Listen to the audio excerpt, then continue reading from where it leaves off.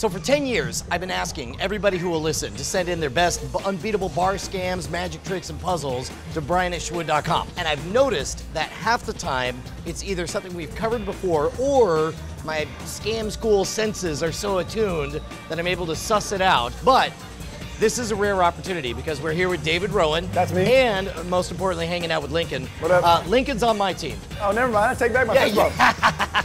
So we were trying to think up ideas for a Scam School episode, and you came up with 7 logic puzzles. You don't know which of these I already know. I don't. I didn't watch all 700 episodes. But I think it's important to remind people that when it comes to the closers, there are hardballs and softballs. Hardballs are those unbeatable puzzles that you're confident will earn you a free drink because the question is so agonizing and the answer so satisfying. But even if it's a bustable puzzle, those are important softballs that you can offer as a way to build up people's confidence. So as Lincoln and I try to solve your 7 puzzle gauntlet, I want everybody at home to know that even if we get it right, that doesn't mean that there's not value in the puzzle. All right, what do you got?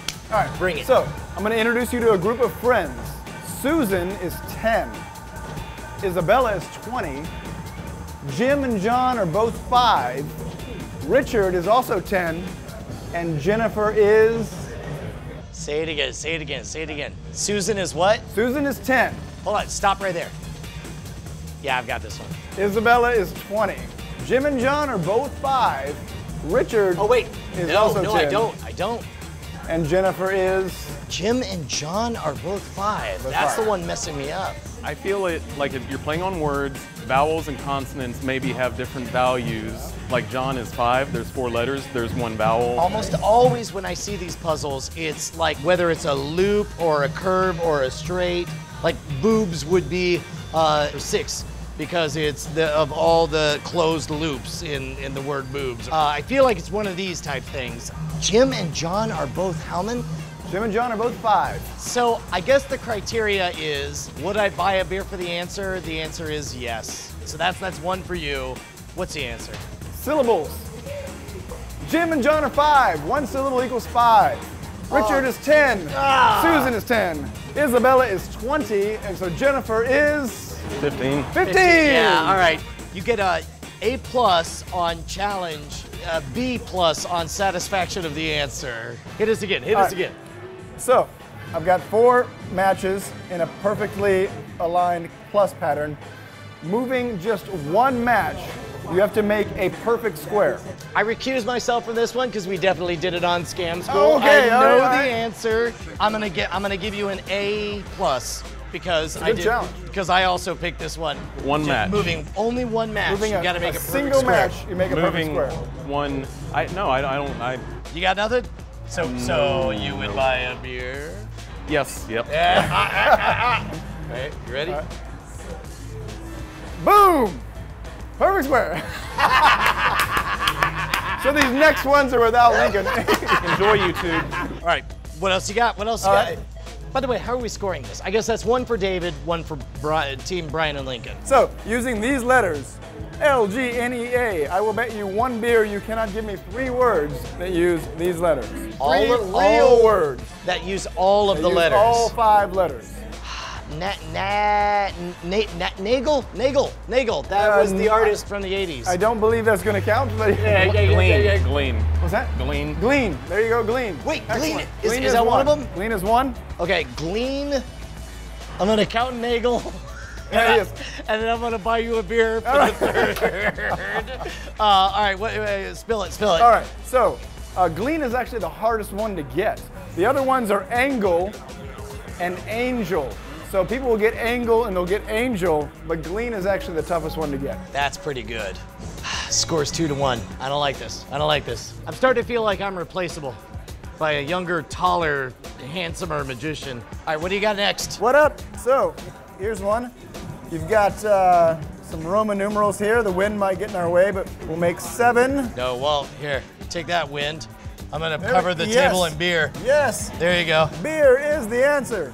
Actually, that works. It does. Yeah, I'm good with it. There we go.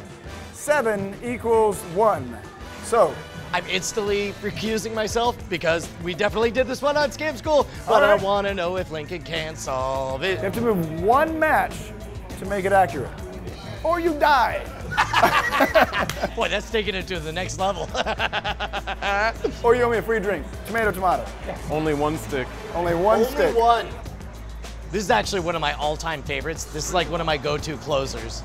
What do you got? What do you got? You got it? I have nothing. No, I don't, By I the don't way, have it. everybody always says that, you know, does not equal, but that's, you got to make it clear that there's no does not equal. Yeah, I owe another drink. Okay. Another may drink. I? This one goes to Team Brian and Lincoln because I know Yeah. that the answer is the square root of 1 Square root of equals 1. is 1. Right? That's a good one. Holy cow, we're tied up. We're tied up. I feel like now's a good time for us to toast. Take a moment to consider where it's gonna go from here. Ah, there's nothing better than a fresh, raw vegetable salad. But you need domains. You need them to be fast, easy, reliable. That's why I recommend you go to domain.com. Get a top-level domain like a .com or a .net. Not only will you get instant credibility, but you'll be getting your minimum requirement of domains and not eating a salad. You guys gotta stop with the salads. You're not getting any domains in your salads. I understand you might think it's expensive to get a domain, but if you use promo code SCAMSCHOOL at checkout, you'll get 15% off. You can't do this. You can't just keep eating salads. You've got to get a domain. We all need domains, don't we? Listen, I know that not a lot of you guys are thinking about domains, but I am, because they have my daughters. And if you eat one more goddamn cherry tomato, there's going to be... No, come on, guys. No, come on, be cool. Come on, lady, don't, no, not... Oh, for crying out loud. You can have salads.net. I'm pretty sure you can buy it. Salads.pizza. There's so many domains you can get. Please just stop eating the salad. Oh, God. All right, 2-2. I'm excited. Okay, I feel here's what we like go. I have validation. This one is a bit tricky. If men are worth $32, what are women worth? Is this going on the internet? Yeah, see, there is no right answer. There is. You know what? Instantly, straight to the free beer on that one. That's the only safe route. Bowing out. That's the blackjack dealer going. That is the correct response. So, the basic idea is you translate every letter into its numerical equivalent in the alphabet. So if you do that for men, you get 32, because an M is 13, an E is 5, and an N is 14, right? So you've got 27 plus 5 is 32. Right. And then, so women equals 70. Women are worth more than men. Yay! Okay, man, my gut says that you should have a couple of other examples. Yeah. Men are worth blank. Dogs are worth blank. Robots are worth blank. So you set up a 1, 2, 3, 4, and then you're like, what are, in this world, what are women worth? Perfect. In the original one, they do 10. So 10 is the other, 10 is worth Oh, this. no. It's always better to put a human element on everything. Anthropomorphize Yes, everything. exactly. And that's another thing, is always know your audience and know how much you can give them to get them close, but not enough to get over the finish line to where they'll buy you a drink. That's good. So now we're at 3-2. Yep. Home stretch here. We got to get the next two, man. So you've got 2 equilateral triangles. Yeah. The challenge is to move one match, and one match only, and make 4 triangles. I don't like this grin that I see on your face, Irishwood, with your solution. Man, this is another one I'm calling. I'm calling for me, but I'm going to let Lincoln try to solve it. Lincoln, can you make 4 triangles? Moving one match? You would Two definitely sides see of a triangle does not equal a triangle. You are not going to like this one. multi-dimensional It triangles. goes back to the square. See, that's the thing, is we start with the square, so you think of something like that. I'm just excited that we're going to tie it up. We're about to tie it up. Are you ready? Brian's got it. Brian's got it. A 4 triangles. So the really good closers are one that have a clue that only after the fact you realize was a clue. Right. So I'd say be loose in your language and say, this is what we got now. We need 4 triangle. Oh, not even put the S on it. Correct. Because then it's like you got to get from here somehow and get to 4 triangle. Honestly, I don't think I would have gotten it even if you had said 4 triangle. But the nice thing is then all of a sudden the moment you see it, you're like, oh my God, 4 triangle. he He intentionally explicitly said said it what the weird, thing was, yeah. right? 4 triangle. All right, dude, we are now at 3-3. Half of these, I don't think I figured any of them out. I think all the ones that we got were because I had already seen them before. This is going to be like the real tiebreaker. Number 7 for the win. Throw in the curveball here. All right. All right, so I've got a piece of paper, and I would like you to take the piece of paper and the scissors and cut a hole in the piece of paper that you can stick your finger through. Seems fairly simple. Excellent. End of challenge. We won. Step 2, cut a hole in there that you can put your entire fist through. There's no like, I can snip as much as I want to.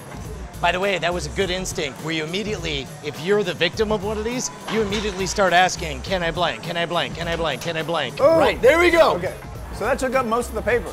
So the challenge this time is to cut a hole in this piece of paper that you can walk through. And go. Okay, this is another one. I'm gonna recuse myself. Of course, because I will say in the 10-year history of Scam School, this is one of the #1 most requested tricks, and I always thought, but it hasn't been done. This is really all I've got. I don't know what hijinks. Oh, see, we spoiled you with all the earlier stuff. We went, oh, this is gotta wonderful. Be a trick of like breaking the paper. But no, you can actually keep the paper intact and create a hole in it that you can walk through. You want to try it one more time? You try this again, and I'm going to talk real quick about something. There's a concept called the curse of knowledge. Are you familiar with this? The idea is once you learn something, you can never unlearn it. And if you learn it at an early age, you inherently assume everybody knows it.